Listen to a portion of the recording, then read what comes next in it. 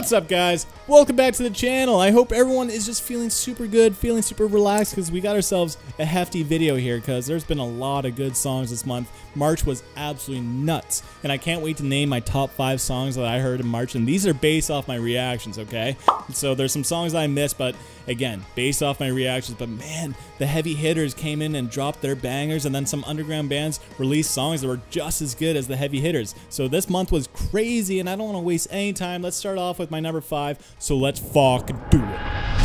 Alright, coming in at number 5 is the band that is making deathcore exciting again, man. And I feel like you probably know who I'm talking about when I say that. But they're leaving their mark on the deathcore world. And they're even bringing metalcore fans into deathcore. Like, this album that they dropped is absolutely so good. It's all killer, no filler. And clearly, I'm talking about Brand of Sacrifice. And my favorite track that I heard this month is Altered Eyes.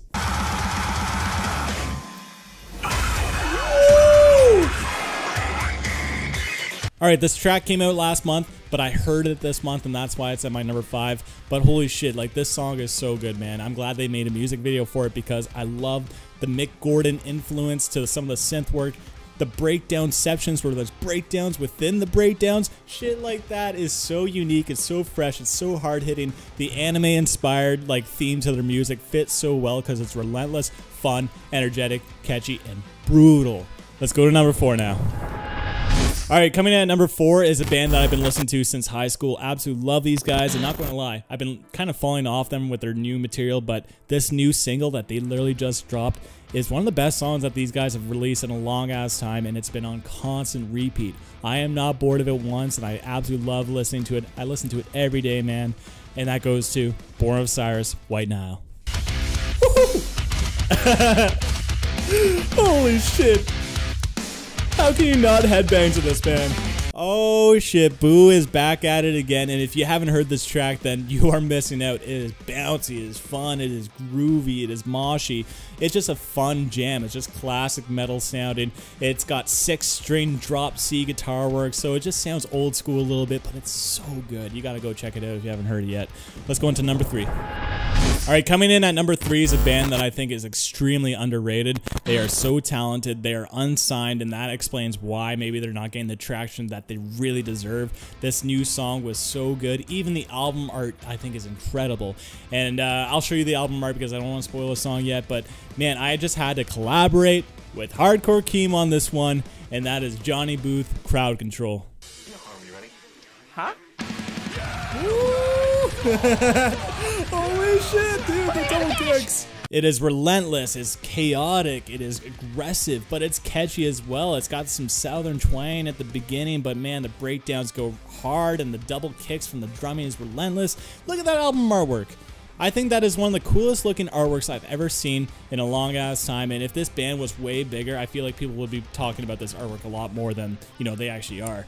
So Johnny Booth, it sounds like old school Every Time I Die, Norma Jean, and like Dillinger Escape Plan. So if you're into that like hardcore, like metalcore, then you gotta check these guys out, because this song was so good, man. Number 2 is the band that probably surprised me the most this month, because I've been getting requests to check out this band for a long ass time, and I get requests all the time, so it's hard to figure out which one's the actual, like, you know, really special band that deserves attention.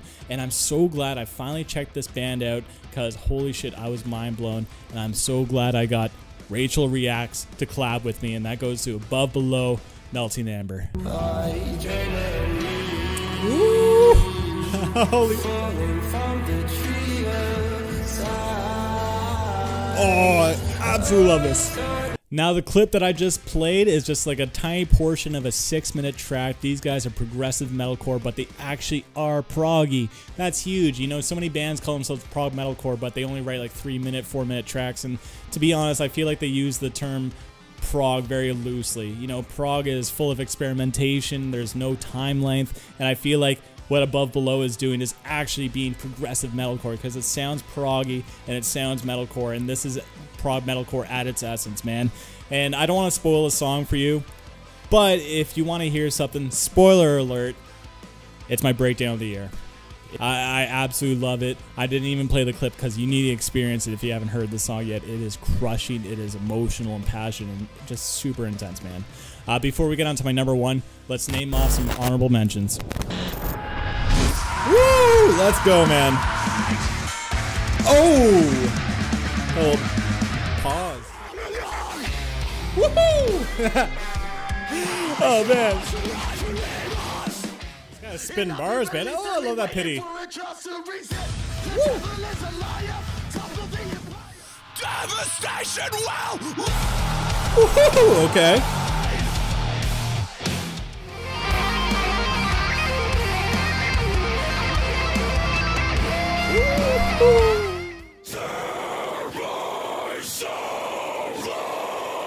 That was sick.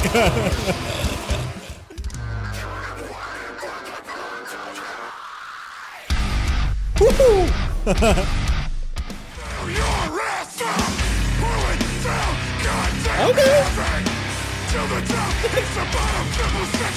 It's straight up guitar porn.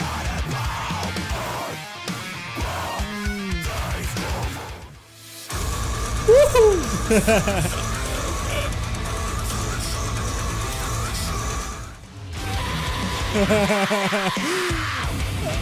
I'm laughing because it's so nostalgic sounding, man.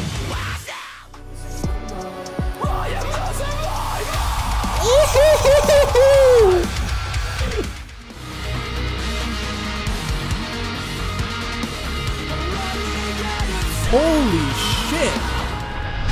Okay, my #1 song of the month goes to a band that I was so impressed by. I was so shocked by it because you know, it's groovy and it's fun, but the main vocalist just keeps getting lower and lower and lower. I was so impressed by the vocals of this track, and you know, not enough people are talking about these guys.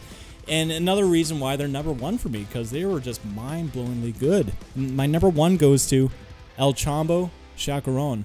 Holy shit! How low can you go? Oh my god, that's wild.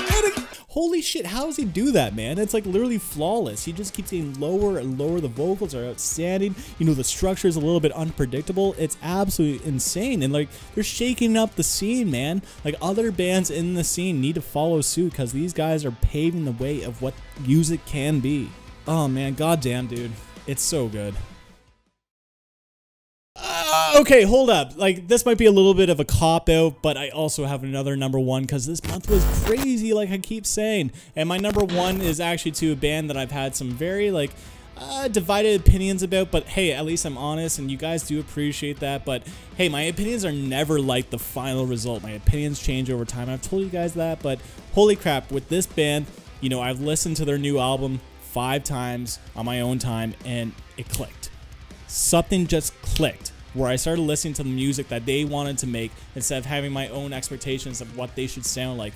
And holy shit, my opinion has completely changed. And right now, this group is my current album of the year. And I'm talking about Era, man. Talking about Era, and if I had to choose my favorite song, it's Gungrave. Oh shit. Holy shit, drummer. Woo-hoo-hoo!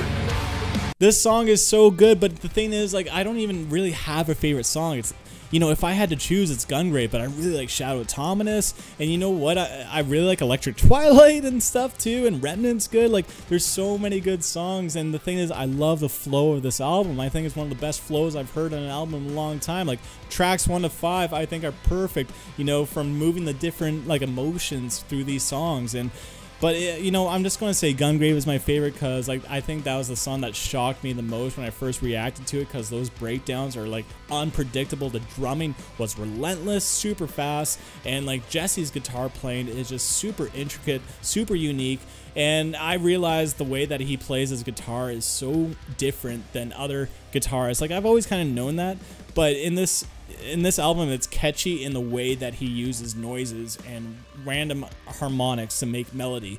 I don't know, it seems so intricate, it's so weird, and then, like, Era is like a band that now I understand, and I'm all for it, man. I'm a big fan of the new album, and like I said, it's my current album of the year, and holy shit, my opinion did like a 180. Like, this is a band that I liked, but now this is a band that I love.